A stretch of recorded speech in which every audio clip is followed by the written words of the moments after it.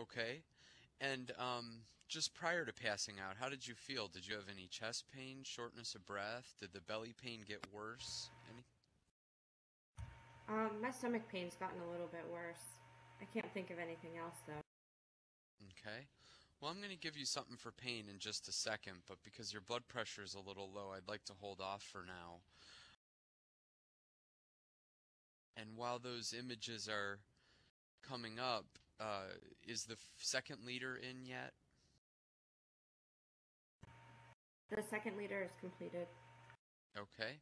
So we'll go ahead and hang blood when it's ready.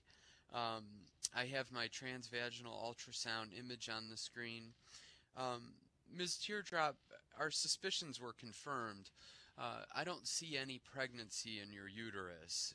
On the image that's on the screen, we can see the uterus and the endometrial stripe, and normally where that dark stripe is in the middle of the screen, we would see a pregnancy. And since we don't see one, and you've had these symptoms for about a month and we're unsure your dates, I think we need to assume that you have a ruptured ectopic pregnancy causing your low blood pressure and your symptoms.